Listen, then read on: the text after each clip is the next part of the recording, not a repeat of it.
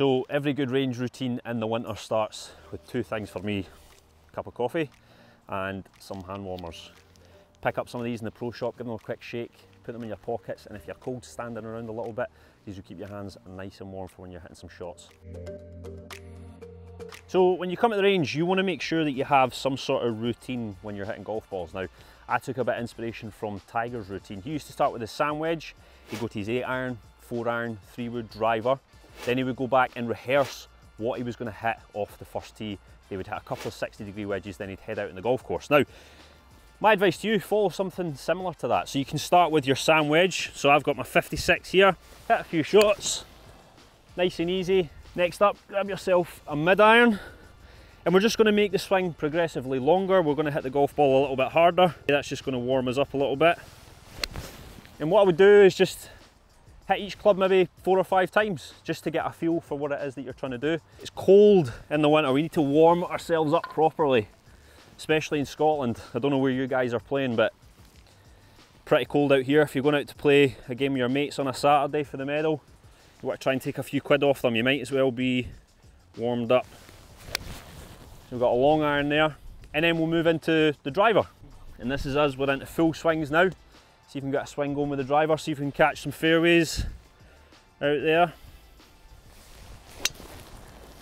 And then what I would do is just rehearse the shot I'm going to hit off the first tee. And that's just going to help me build a little bit of confidence. I can get the day started right and hopefully find a fairway.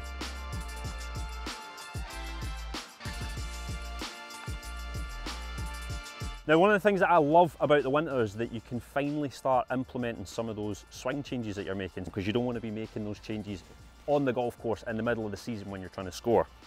Now, a good way to try and ingrain those changes, for instance, if I wanted to start swinging the golf club out to the right and start drawing the ball, what I would do is just rehearse that shot very, very slowly. And I would just get a feel for what it is that I'm trying to do. And you can even just hit your shots like that. So hit them around 25%, 30% of what you usually would do. 25% swing for me looks like this, I would say. Nice and easy, swinging out to the right. And I'm going to try and get that ball to turn over from right to left, because I'm trying to draw the golf ball. So whatever change you're trying to make, just do that on the range just to get you started. Then you can build it up to about 50%. And again, we're just going to keep getting quicker and quicker each time.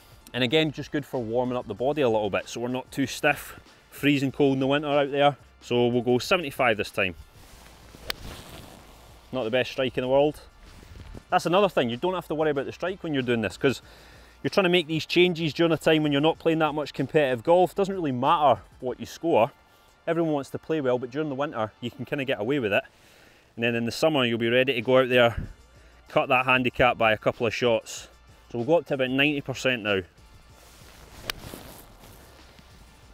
There we go. Just pick out the thing that you're working on, whatever it might be. Could be your swing plane, could be your angle of attack. But what I suggest you do, whatever change you're trying to make, just do it nice and slowly and build it up over time.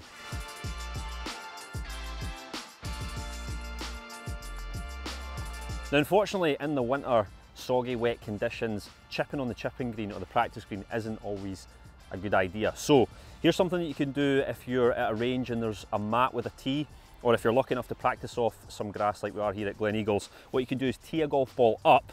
It's going to give you a perfect lie, and what you can work on is trying to brush the golf ball off the tee. So it's going to help you get that kind of shallower angle of attack. It's going to stop that leading edge from digging in, because when we're playing in the winter or even in the summer, you don't want that to happen. That's going to cause you to catch the ball quite heavy. So I like to do this drill in the winter, just keep my chipping going, brushing some golf balls off that tee. And as I say, you're just trying to get that bounce working for you underneath here. It makes it a little bit easier to do that. And you can just hit a variety of shots, hit them from different spots to different targets, because as everyone knows, it tends to be your short game that goes first through the winter. So try this.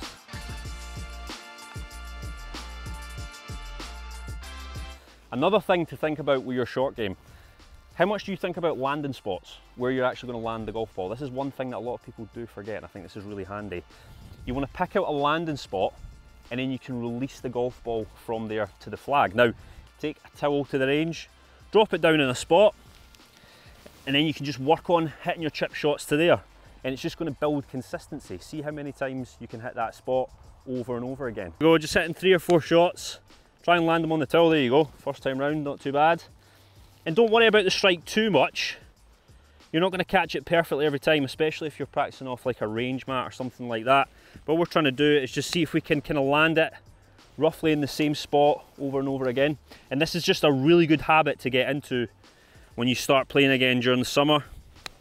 And you can change it up, get some different clubs, you can hit some bump and runs, bring the towel closer, put it further away, but all it's going to get you to do is get used to trying to land it on a spot.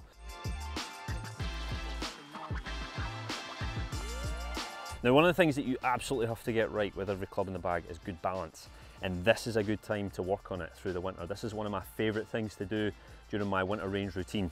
Grab yourself a towel, roll it up, put it on the ground, a reasonable length away from the golf ball, whatever club you're hitting. So if you're hitting the driver, you want the ball further out here. I'm just going to hit a 7-iron here, so I'll bring it a little bit closer to me.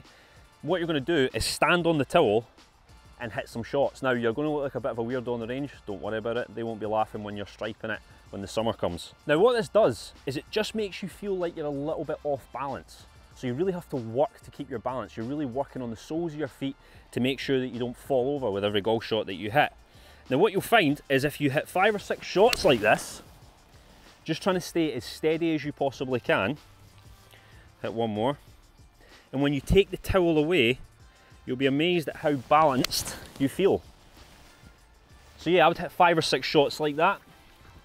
Take the towel away, and because you've been moving around, you've been fighting to keep your balance, you're just going to do that naturally when the towel isn't there. You're back on an even keel, and you feel like it's a lot easier to keep your balance. Now, it might sound a bit crazy, but there is method to the madness. Give this one a shot, and make sure you let me know how you get on with that in the comments. I guarantee that you'll feel far more balanced with every club in the bag, and you'll be catching those irons, those drivers right out the middle. So there you go, a really simple winter range routine. Make sure you're doing this every time you're practicing through the winter, and I promise you, come next season, you'll be ready to play the best golf you've ever played. Now, if you haven't already, make sure you subscribe to the channel, and if you've enjoyed this video, give it a thumbs up as well.